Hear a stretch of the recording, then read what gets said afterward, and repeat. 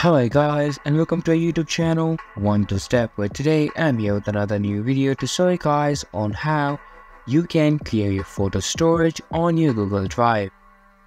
Clearing out your storage on Google Drive means you need to delete all of the items to free up space in your Google Drive.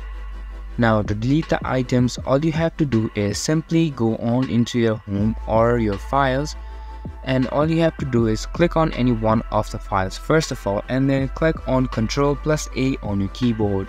After that, you can see that all of the files has been selected.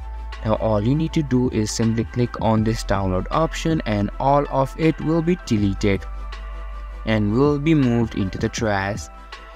Here you can see that if you go on to trash, now all of those recently deleted files will still be here. Now, to delete it permanently from your Google Drive and to free up space, all you have to do is do the whole process again. Click on any one of the files and click on Ctrl+A on your keyboard, and now click on this delete option and again click on delete forever in order to actually delete your whole account.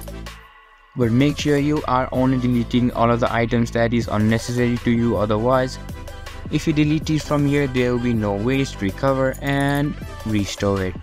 And that is how you'll be able to restore your photos, memory or storage in your Google Drive.